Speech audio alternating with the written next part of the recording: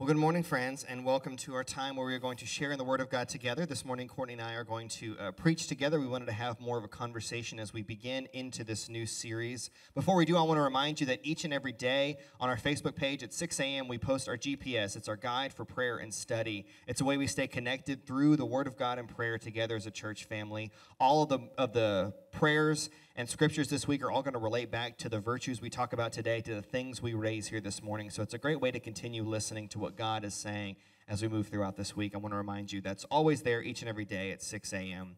We're going to be in Matthew today, the Gospel of Matthew, chapter 14. If you want to read along, the words will also be up on your screen. I'll give you a minute to get to that.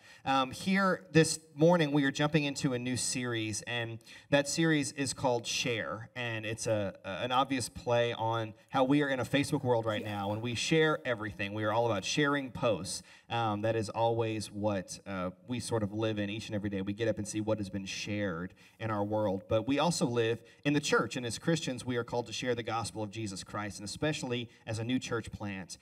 We were planted in September. Believe it or not, I know that sounds and feels like years ago, but it was less than a year ago, and we are here at the infancy beginning this journey together, and the fact that we have held together so strong financially, numerically, in spirit and faith and truth is just a testament to what God is doing here in our church. And Amen. we wanted to talk more specifically about that concept of growing a church, of what it means to be a vital church, what it means to be a growing church. How do we do that? What is our part to play in that?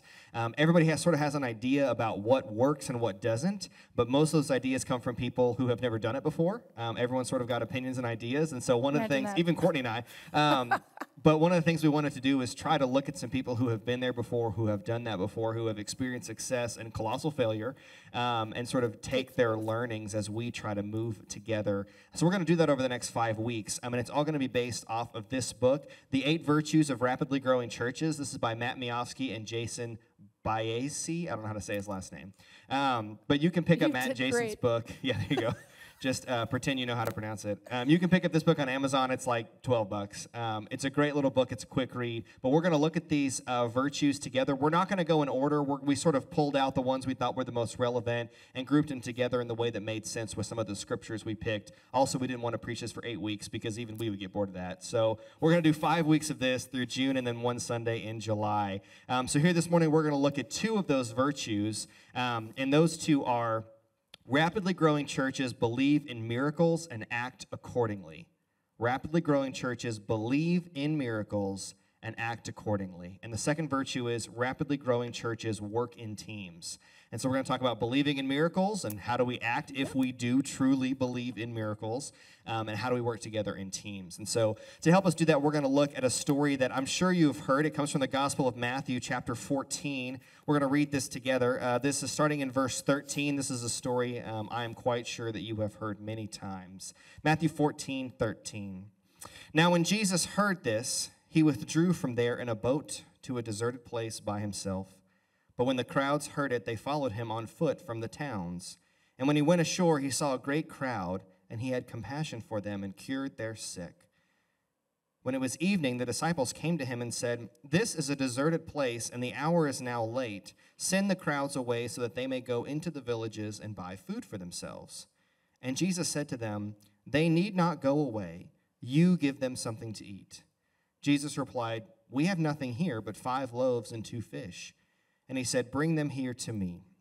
Then he ordered the crowds to sit down on the grass. Taking the 5 loaves and the 2 fish, he looked up to heaven and blessed and broke the loaves and gave them to the disciples. And the disciples gave them to the crowds. And all ate and were filled. And they took up what was left over of the broken pieces, 12 baskets full. And those who ate were about 5,000 men, besides women and children. This is the word of God for the people of God. Thanks be to God. Amen, friends. Will you pray with me? Holy, gracious, and wonderful God, we come to you in a time of craziness. But God, we know you are faithful, and you have called our church for such a time as this. You have planted us here at the edge of a storm. And we are in the midst of that storm, but we know that you can walk on water, that you can calm storms, that you are faithful and you delivered the disciples through those stormy times to continue their good work that you started. And we believe that is true for us, that you have started us, called us for a purpose, that you will continue this good work, see it through, that you will be with us, that we have a calling that is bigger than the pandemic.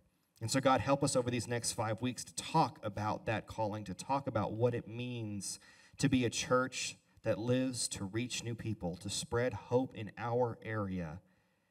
God, help us today to understand that miracles are real, and it means that we are to act in a certain way, and that way is never alone, for you don't call us to do anything in isolation. God, we love you and we trust you. Speak life through these words and through Courtney and I together, that you might be heard today and not us. Lord, we love you and we trust you. Amen.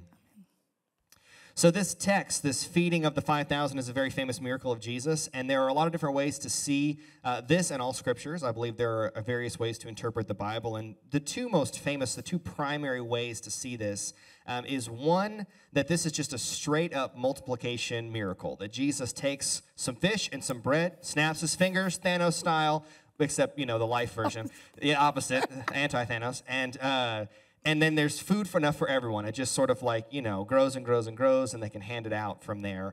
And that's definitely one way that we see this. And I believe that God is capable of that. I believe that if that's really what happened, I'm on board. That's the coolest version of this story, so it's the one I choose to believe.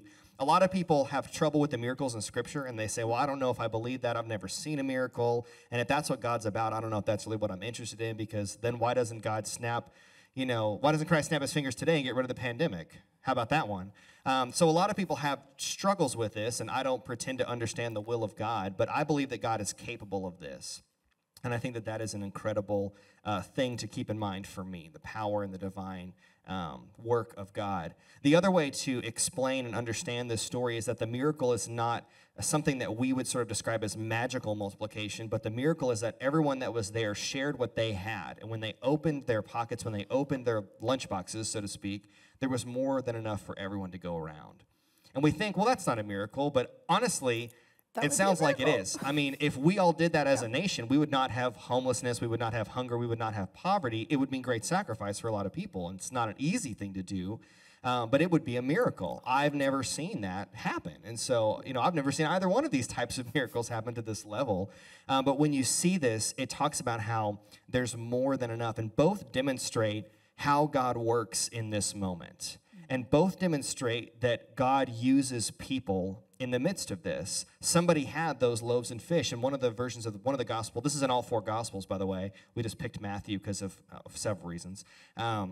But in one of the stories, it talks about how there's a young boy who has this lunch, and that's what Jesus multiplies. He's like, hey, the disciples are like, well, this kid's got some food. And Jesus is like, that'll do. And then he sort of takes it. So someone has to step forward first and offer that. And so you see in this moment that it takes people together. It also takes the disciples. Jesus says, go and distribute this food. God does the miracle, but then invites us to go and take that provision that God has provided out to other people. And then, of course, if you look at it as the miracle as everyone shared what they had, someone had to convince them to do that, and then everyone had to come together for that to be possible. One person, other than Jesus, can't feed that whole 5,000 people. The disciples even say that. They're like, we got to send them away. And Jesus says, no, you give them something to eat. And the disciples are like, what? There's 5,000 people here. And it's really just men. There's probably like 15,000 people there if you count women and children. And so we see here that God does this miracle. No matter how you look at this story, if you see straight up multiplication from Jesus and the divine power, if you see that the miracle is that everyone shared what they had, both of those are miracles of God, and both of those require people to work together. And so we see whether you're sharing it and following in Christ's example of selflessness, the first shall be last sort of mentality, or if you see God enacting a divine miracle of multiplication here, both of them give us insight into how God works. And we also get a little insight into how miracles work, not only back in Scripture, but also here today, because sometimes we read this Scripture and we're like, yeah, back in the day, but what about today? And so, Courtney, what about today? So I think you raise a good point. I also have never seen a sort of divine magical miracle like that, but I have learned to see God at work in ways, and what I have learned is that maybe it's not that miracles have stopped happening, we just quit calling them that. Yeah. So There's this, reminds me of a saying that we have when we travel to Mexico, and that saying is, the house always gets finished. The house always gets finished. When we travel to build homes with Proyecto Abrigo, our partner ministry just outside of Juarez, we spend a couple of days building houses. And what I can tell you is no matter where we are at the end of day 1, by the end of day 2, we're going to lay hands on a house, bless it, pray for the families, break bread and share in Holy Communion together, and say our goodbyes. Every time, the house has always gotten finished. Y'all, I have been at the end of day 1, and we've had 4 beautiful walls, and all we're waiting on is a floor and a roof. And I've been at the end of day 1 where we haven't even had half a wall. But somehow, the house always gets finished every time. And the truth is, it's a miracle sometimes, given where we are at the end of day 1. But it's always, like the feeding of the 5,000 story, a miracle that takes a village. So I've been on teams where we have worked through and past our lunchtime, where we have given up our last day night out dinner, where we get to see part of the city to get the house finished. I have watched the maestros, that's the professional construction workers that are employed on the job site to lead all of us who don't know what we're doing. I've watched them work into the night behind us after we leave, and then be back out there in the morning before we ever even get to the job site. And that's after they've worked a whole work week the week before. I have seen unexpected neighbors show up, a dozen strong, community members, just people who live around the house we're building, coming in and volunteering their own time and their own sweat to make this happen. I've seen other teams somehow finish their builds early when we are struggling and show up to help us finish ours. So we have a saying in Mexico, and that is that the house always gets finished. And sometimes it's really a miracle because of where we were at the end of day 1. And sometimes it's just a miracle because everybody came together to make it happen, even if it went right on timeline. So you might chalk all that up to luck and nice people if you didn't believe in God or weren't looking for God. Like, that's so great that that person lived on a street with such generous people. You might think that, oh, that's so nice that you took a weekend to go across the border and build a home. There's a really nice people around in the world. I believe in the power of the Holy Spirit. And so what I see happening when all of those things happen, when the maestros get their second wind and they stay late into the night and show up in the morning, when community and family rallies around a family to make something happen, when people who live in the States cross the border, despite any fears that they might have about that, when they give up their own time and money to go and serve with our neighbors in Mexico, every time I see the Holy Spirit at work, I believe that that is God's encouragement, God's strength and power moving in and among the people. Whenever people come together and dig deep and get sweaty and dirty and see the face of God in one another, despite all of our differences, that is truly a miracle and God at work. And every time, the house gets finished. Now, it's always a miracle to the family that's getting to call that house home. And they are the ones really who taught me to start using this word again. They will use this word freely. They will say to you, it is a miracle that you are here. It is a miracle that we found Jose Luis or he found us and we got on the list to have this home. It is a miracle that the maestros are here to help, that the community is rallying around us to make this happen. They will use that word freely, and they have taught me to see the work of God in my midst at a time when living in a very sort of rational, intellectual society, we've really stopped looking for that and calling it what it is. And so here's what I believe. When we are doing something worthy of God, something that's centering love of God and love of neighbor, God is going to show up, God is going to do big things, and we just have to know what to call it. These are miracles. I used to go to Mexico and worry at the end of day 1, we are just not going to finish. There's not going to be enough time. We don't even have a wall built. But now I go and I expect miracles, and I act accordingly. And if you go with me on a trip, what you'll hear me say from the very beginning is, the house always gets finished. Yeah, and I love that saying that we don't call them miracles anymore. Like, it's not they're not happening anymore. We just don't call them that. It reminds me of this quote I love. I don't remember who said it. I think it's like J.M. Barrie or something. But it's that children believe in magic because they look for it. And I think it's that same sort of thing. It's that we as adults, or we in modern America, or we, educated, we're not like these biblical people who didn't know anything. Yeah. We don't believe in miracles because we think, well, we'll just explain it. Those silly people, there was some scientific reason behind what happened here and blah, blah, blah. So, I think we don't often look for that. There's so much in this scripture that I think brings to life the miraculous work of God, how it includes all of us and what it has to say for us. Another thing I love about this passage is Jesus basically gives us some of the words that we still use in communion. When we retell this story, he takes the bread, he breaks it, he gives thanks, and then he distributes it. It's like he's having communion there with fish and bread for everyone. And so we see these little things all throughout Scripture that unite us together. Everything Christ did was meant to unite us and bring us together. We're not meant to do anything alone. And so you think that this incredible moment happens and the disciples are going to be forever convinced, like, God can do anything. You would think. But, of course, right? Like, no. Not with Peter driving the train. So the thing I love about this story is what comes next and what we see happening over and over and over again in Scripture and in us. So the next story is Jesus walking on the water, and Peter gets out of the boat and walks on the water as well. So Jesus goes to pray after he feeds these 5,000 people, and the disciples get in the boat to go ahead, and there's this huge storm, and they freak out. And Jesus is like going to walk. Apparently, I never noticed this until I read it years after I went to seminary, and it was Jesus is just crossing the lake on foot. Yeah. I never noticed that. I was like, why is he out of the boat? And I was like, oh, he's just like walking. That's how he's getting across the lake, which seems like a little extra. Like, just get in a boat, man. You're really going to walk across this lake? Yeah, come on. Way to show off, Jesus. Anyway, so he's walking across the lake, and he comes across the disciples who are freaking out in the boat, and he's like, what are you guys scared of? And then he has that moment with Peter, get out and walk on the water, and Peter does, and then he sees the water and starts to sink and freaks out again, and Jesus is like, what are you doing? Why are you doubting? Why do you have this brokenness? Why do you have this fear and this doubt? And I heard a sermon once from the great Dr. Zan Holmes, who said that this story demonstrates the reason that they have fear, the reason they doubt, is because they forgot the lesson of the loaves. I've never forgot that phrase. They forgot the lesson of the loaves.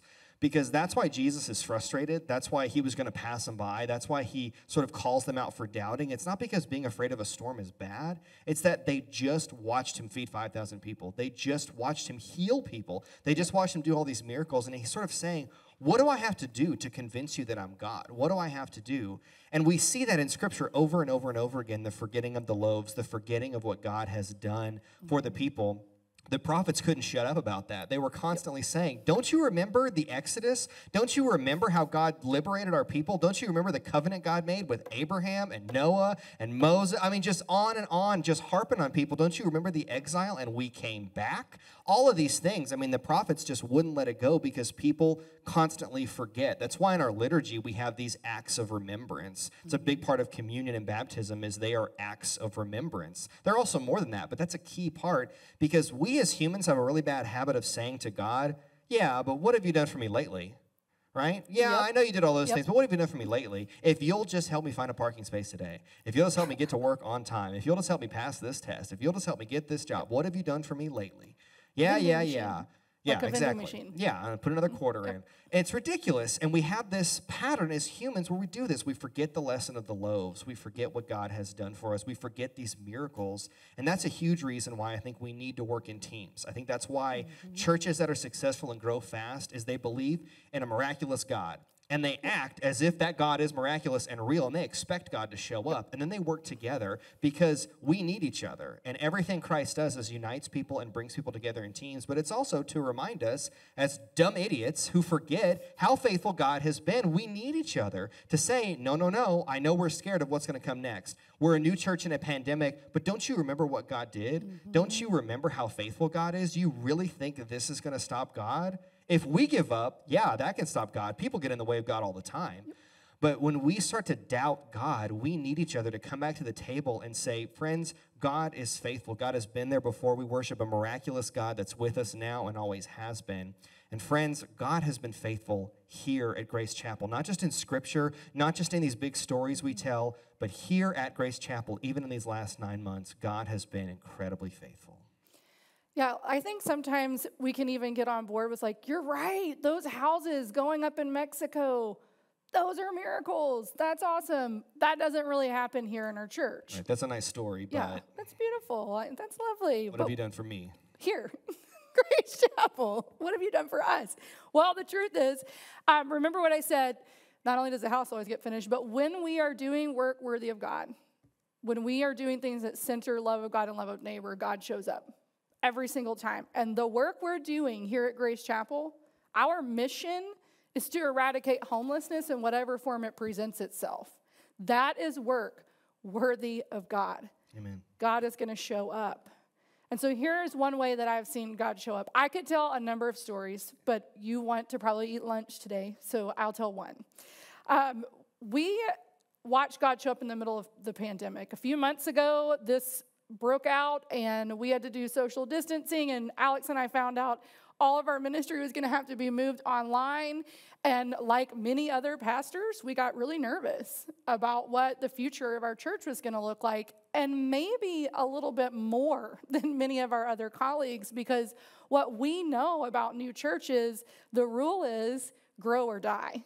There is no time for a plateau, not even in a pandemic. And we haven't been here for 100 years, and we'll always be here. Nope, we do not have that privilege. So we were concerned. We wondered, how's our financial situation going to be? Yeah. Okay, how are we going to maintain connections and relationships in our community? How are we going to pull off online worship when we haven't really been doing that in the past few months since the church started? So we had a lot of concerns. And then you showed up. You showed up. You kept giving your offerings and your tithes. You engaged online in worship and in life groups and in the race talks and the pastoral care crash course that we had. You have shown up. Prayer group is growing and thriving. You showed up. And we don't discount that. That in and of itself is God's movement in the people of Grace Chapel. A miracle all on its own. And that's because we are up to work worthy of our God. But here's what I want you to know, friends. The story doesn't stop there, because God was about to move and do something even bigger. Take all of that, all of your offerings, and put them together with another offering and do something as big as feed the 5,000 people, at least for us. Multiply, if you will. Multiply, yes, a little bit. So, round about the week of Easter, when we were all celebrating the resurrection of Christ and the miracle that certainly was and is and continues to be for us, we received news that our church community got an unexpected $25,000 gift. $25,000 unexpected, as an offering from someone who can see God moving in our work, who felt the prompting of the Holy Spirit and listened. Friends, that kind of gift to any church anytime would be a miracle. To a new church in the middle of a pandemic at a time when things seem so uncertain, this for me was a clear word from God.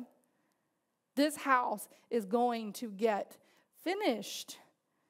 This house will get finished because we need a church that is going to make sure people have a physical home, an emotional home, a spiritual home. We have a real presence here in our community with a purpose that God is behind. And when we are doing work worthy of God, God shows up.